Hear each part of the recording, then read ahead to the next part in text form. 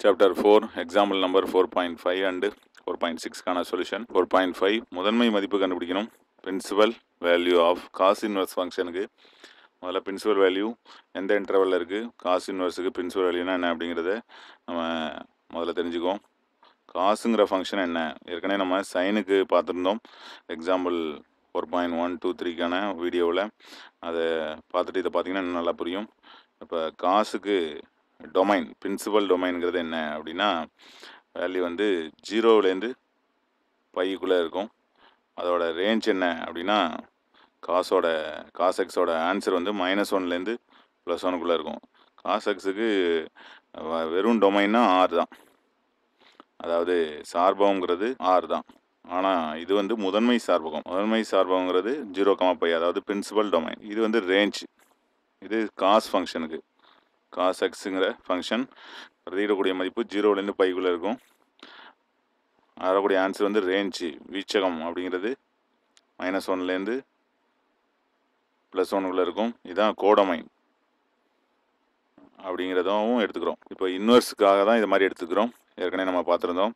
அப்போ inverse exist ஆகணும்னா 1:1 ஆன்-2-ஆக இருக்கணும், ஒன்றுக்கொன்றாகவும் இருக்கணும், மேல் சார்பாகவும் இருக்கணும். அப்போ காஸ் இன்வெர்ஸ் ஈஸிய ஃபங்க்ஷன் ஃப்ரம் இதுலேருந்து -1லேருந்து +1 அப்படிங்கிற இன்டர்வல்லேருந்து எது வரைக்கும் அப்படின்னா 0, 0 to πங்கிறது ஏன் காசுக்கு எடுத்தோம், காசை பொறுத்த வரைக்கும் first குவாட்ரனில் plus, second குவாட்ரனில் minus, தேர்டில் minus, ஃபோர்த்தில் plus. சைனுக்கு எடுத்த மாதிரி ஃபஸ்ட்டும் ஃபோர்த்தும் எடுத்தோம்னா ரெண்டுமே ப்ளஸ். அதுக்கு இப்போ ப்ளஸுக்கு ஒரு குவாட்ரன், மைனஸ் ஒரு குவாட்ரன் அப்படிங்கிறதுனால 0லேருந்து π/2 வரைக்கும் ப்ளஸ் குவாட்ரன், π/2லேருந்து 180 π வரைக்கும் மைனஸ்க்கு உள்ள குவாட்ரன். அப்போ ப்ளஸுக்கு ஒன்று, -1, மைனஸ் வேல்யூ வந்தால் செகண்ட் குவாட்ரன்லேருந்து உள்ளதாக போட்டுக்கிறோம். அதாவது π/2லேருந்து π வரைக்கும் உள்ள வேல்யூ போட்டோம்னா காஸ் எக்ஸுக்கு ஆன்சர் வந்து -1லேருந்து 0க்குள்ளே வரும். அதே போல் காஸ் இன்வர்ஸ் ஃபங்க்ஷனில் -1லேருந்து 0க்குள்ளே உள்ள வேல்யூ போட்டால் மைனஸ் அப்படிங்கிறது வராமல் ப்ளஸ் π/2லேருந்து +π வரைக்கும் உள்ள வேல்யூஸ் வரும். அதாவது 90 to 180 அப்படிங்கிறது தான் இன்வர்ஸ் ஃபங்க்ஷன்.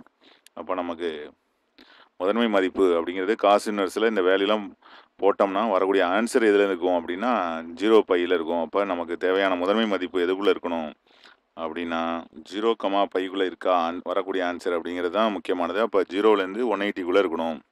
அப்போ இதோட முதன்மை மதிப்பு பிரின்சிபல் வேல்யூ, ஏன்னா இதுதான் ஆன்சர். அவங்க கேட்டது வந்து எக்ஸோட வேல்யூ கேட்கல, காஸ் இன்வர்ஸ் ஆஃப் எக்ஸ் முதன்மை மதிப்பு. அப்போ இது ஒரு நம்ம ஒய்யின் முதன்மை மதிப்பு அப்படின்னு கூட நம்ம எடுத்துக்கலாம். ஒய்யின் முதன்மை மதிப்பு பிரின்சிபல் வேல்யூ ஆஃப் ஒய். ஒய்ங்கிறது என்ன, காஸ் இன்வர்ஸ் ஆஃப் √3/2 அப்படின்னு எடுத்துக்கலாம். இதில் நமக்கு இன்னும் ஒரு க்ளூ தேவைப்படுது. இந்த சமுக்கு தேவையில்லை, இருந்தாலும் மற்ற சமுக்கு தேவை. என்னென்னா போனதில் பார்த்தோம் சைனுக்கு என்னென்னு பார்த்தோம்.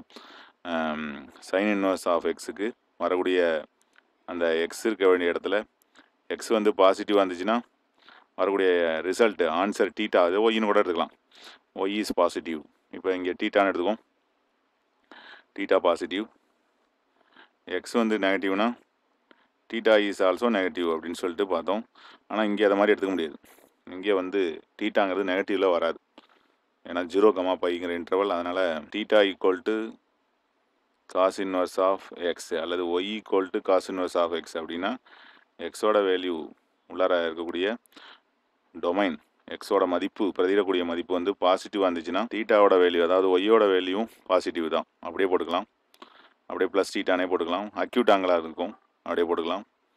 அதே போல் எக்ஸோட வேல்யூ நெகட்டிவாக இருந்துச்சுன்னா ஒன்று மாற்றம் செய்யணும். ஏன்னா டீட்டானா π- டீட்டான்னு போட்டுறணும். π- தட் வேல்யூ அப்படிங்கிறது போட்டுறணும். அதாவது பாசிட்டிவ் உள்ள வேல்யூவை பையிலேருந்து மைனஸ் பண்ணி நமக்கு நெகட்டிவ் உள்ள வேல்யூவை எடுத்துக்கணும், எக்ஸோட value.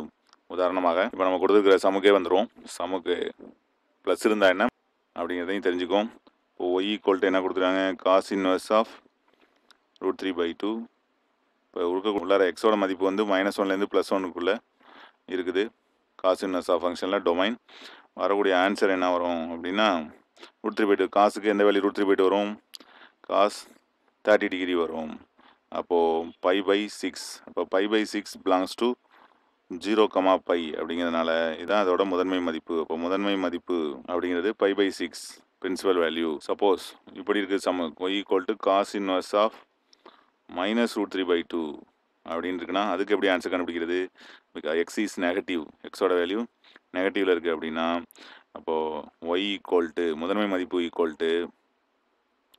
π minus of cos inverse of √3/2 value.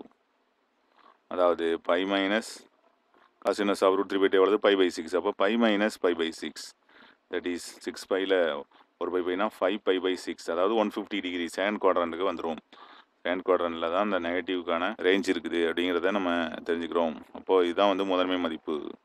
இது வந்து என்னது அப்படின்னா இது பிலாங்ஸ் டு 0, பை அப்படிங்கிறது கிடைக்குது. நமக்கு கொடுக்கல, இருந்தாலும் நம்ம இதை அப்போது இந்த சம் எக்ஸாம்பிள் 4.5க்கான ஆன்சர் π/6. நல்லா கவனிச்சோம்னா நல்லா புரியும். மற்ற எந்த சம் கொடுத்தாலும் அதோட பிரின்சிபல் வேல்யூ கண்டுபிடிக்கிறதுக்கு இதில் உள்ள க்ளூவை நம்ம பயன்படுத்திக்கலாம். அடுத்தது 4.6 இப்போ தான் பார்த்தோம். மைனஸில் வந்துச்சுன்னா என்ன பண்ணுறது அப்படின்னு. இப்போ அதே மாதிரியே வந்திருக்கு சம்மு.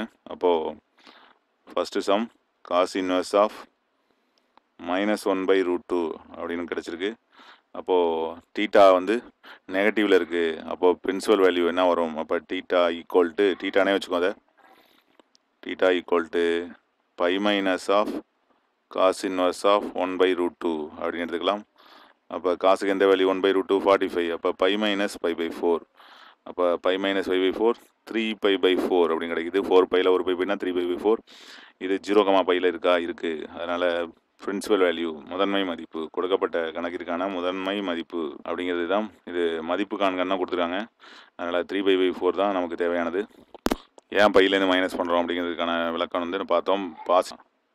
எக்ஸ் வந்து பாசிட்டிவ், எக்ஸோட வேல்யூ பாசிட்டிவ்னா டீட்டாவை அப்படியே எடுத்துக்கலாம் பாசிட்டிவ்.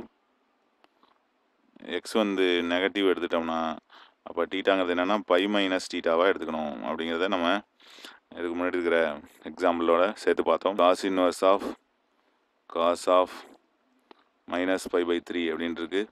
இப்போ மைனஸ் ஆங்கிள் அப்படிங்கிறது காசில் பிரின்சிபல் வேல்யூவில் வராது. அப்போ இதை என்ன பண்ணலாம் அப்படின்னா காஸ் இன்வர்ஸ் ஆஃப் காஸ் இந்த -π/3 அப்படிங்கிறது காஸ் ஆஃப் மைனஸ்ன்னு இருக்குது. அப்போ we know that cos of minus theta அப்படிங்கிறது காசு வந்து ஒரு ஈவன் ஃபங்க்ஷன், மைனஸை ப்ளஸ் ஆக்கிரும். அப்போ மைனஸ் டீட்டா வந்துச்சுன்னா அதை ப்ளஸ் டீட்டாவை மாற்றிடும். அதோட ஃபோர்த் குவாட்ரனில் உள்ள ஆங்கிள் வந்து மைனஸ் டீட்டா. அப்போ ஃபோர்த் குவாட்ரனில் காசுக்கு ப்ளஸ், அப்போ ப்ளஸ் காஸ் டீட்டான்னு சொல்லிடலாம். இப்போ காஸ் ஆஃப் -π/3க்கு பதிலாக என்ன போட்டுக்கலாம்? காஸ் ஆஃப் ப்ளஸ் π/3 போட்டுக்கலாம். இப்போ காஸ் ஆஃப் ப்ளஸ் π/3ன்னு கிடச்சிது. இப்போ ஆங்கிள் ப்ளஸ் ஆகிடுச்சு. அப்போது cos inverse of cos X, இதுக்கு ஒரு ஃபார்முலா யூஸ் பண்ணுறோம். என்ன ஃபார்முலானா cos inverse of cos X = எக்ஸோட வேல்யூ எதுக்குள்ளே இருக்கணும்னா அந்த காஸ் எக்ஸோட டொமைனில் இருக்கணும். 0, பைக்குள்ளே இருக்கணும். எக்ஸோட வேல்யூ பைக்குள்ளே இருக்கா? 0லேருந்து பைக்குள்ளே இருக்குது. அதனால் இதோட ஆன்சர் என்னென்னு எழுதலாம்? π/3ன்னு ஸ்ட்ரைட்டாக எழுதலாம். π/3 பிலாங்ஸ் டு 0, பை அப்படிங்கிறது ட்ரூவாக இருக்கிறதுனால இது ஓகே. அல்லது வேறு எப்படி போடலாம்? இந்த ஃபார்முலா வந்து லாஸ்ட் எக்ஸசைஸில் தான் இருக்குது. அது இல்லாமல் இந்த சம்மில் யூஸ் பண்ண முடியுமா அப்படின்னா போடலாம். எப்படி? Cos inverse of cos of π/3க்கு வேல்யூனா cos π/3 cos 60 degree எவ்வளவு? 1/2. காஸ் இன்வர்ஸ் ஆஃப் 1/2 எவ்வளவு? காசுக்கு எந்த ஆங்கிள்? 1/2 π/3 அப்படின்னு சொல்லிட்டு 2 ஸ்டெப்பாக நம்ம போட்டலாம். இது செகண்ட் சம்மு. அடுத்தது தேர்டு சம் என்ன அப்படின்னா cos inverse of cos of 7π/6. 7π/6 இப்போ நம்ம இந்த ஃபார்முலா யூஸ் பண்ணாமல் போடலாம். எப்படி? Cos inverse of cos of 7π/6. 7π/6ங்கிறது எவ்வளவு?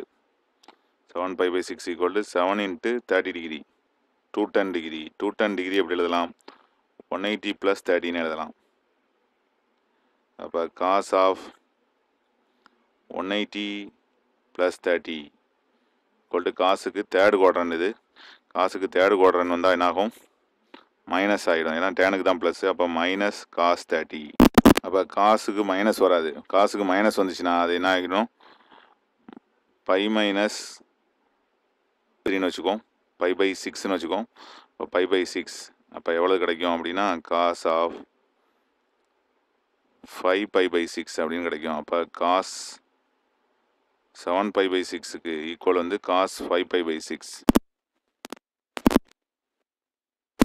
இப்போ cos 5π/6 இங்கே நம்ம யூஸ் பண்ணிக்கிறோம் cos 7π/6க்கு. இப்போ 5π/6ங்கிறது நம்ம சொன்ன மாதிரி அந்த டொமைன் ஆஃப் cos xக்குள்ள இருக்குது. அப்போது this is equal to 5π/6 using cos inverse of cos x equal to x. Here x belongs to, இந்த வேல்யூ belongs to 0,π இருக்குது. இது ஒரு வே. அனதர் வேல போடுறோம். அனதர் வேல cos inverse of cos 7π/6 cos sin எல்லாமே வந்து பீரியாடிக் ஃபங்க்ஷன் வித் 2π அப்படிங்கிறதுனால cos of 360 minus theta equal to plus cos theta. அப்போது cos theta உள்ள இடத்துல என்ன போட்டுக்கலாம், 360 minus theta, அதாவது 2πலேருந்து அந்த தீட்டாவை மைனஸ் பண்ணி போட்டுக்கலாம். cos of 2π minus theta equal to plus cos theta அப்படின்னு போட்டுக்கலாம். அதான் நம்ம இங்கே யூஸ் பண்ண போகிறோம். இதை என்ன பண்ணலாம், 2πலேருந்து மைனஸ் பண்ணிக்கலாம். cos inverse of cos 2π minus 7π/6 அப்படின்னு போட்டுடலாம். அப்போ பீரியாடிக் ஃபங்க்ஷன் வித் பீரியட் 2π அளவுகளில் அதோட பீரியட் அப்படிங்கிறத பற்றி நம்ம இந்த எக்ஸசைஸ் சம்மிலெலாம் பார்த்துருப்போம். அதை யூஸ் பண்ணோம்னா நமக்கு என்ன கிடைக்கும், cos inverse of 6 2s are 12, 12πயில் 7π/5னா 5π/6 அப்படின்னு சொல்லிட்டு டைரெக்டாக கிடச்சிருது. Equal to cos inverse of மறுபடியும் அந்த ஃபார்முலா யூஸ் பண்ணோம்னா 5π/6 அப்படின்னு கிடைக்குது. இதுதான் இந்த சம்மை இப்போ 2 மெத்தட்லையும் போட்டிருக்கோம். இதுலேயும் 2 மெத்தடில் போட்டிருக்கோம். இதை நம்ம வந்து பிரின்சிபல் மதிப்பு அப்படிங்கிறது தான் கண்டுபிடிச்சிக்கிறோம். வேறு மதிப்பு கண்டுபிடிச்சாலும் இதான் வரும் அப்படிங்கிறது தான் இதில் தெரிஞ்சிக்கக்கூடிய மதிப்பு. அப்போது இந்த சம்லேருந்து நம்ம principal value of cos x, cos inverse of x, இதெல்லாம் பற்றி நம்ம நல்லா தெரிஞ்சிருப்போம். இது ரொம்ப யூஸ்ஃபுல்லாக இருக்கும்னு நினைக்கிறேன். தேங்க்ஸ் ஃபார் வாட்சிங்.